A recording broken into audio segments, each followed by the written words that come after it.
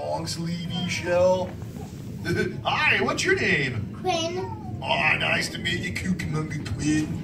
Hey, what's your question, dude? Do you turtles breathe in air? Oh, we do breathe air. Yeah, we have lungs just like you human dudes do.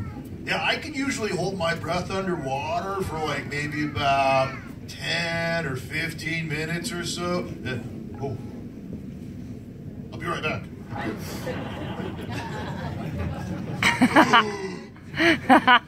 Oh, Quinn, I think you just saved my life, dude.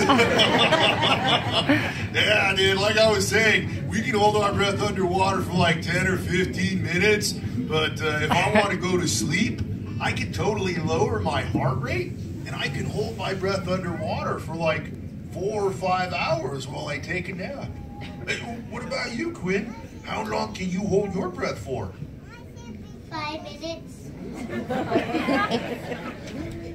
Yeah, I would not recommend you taking any underwater naps.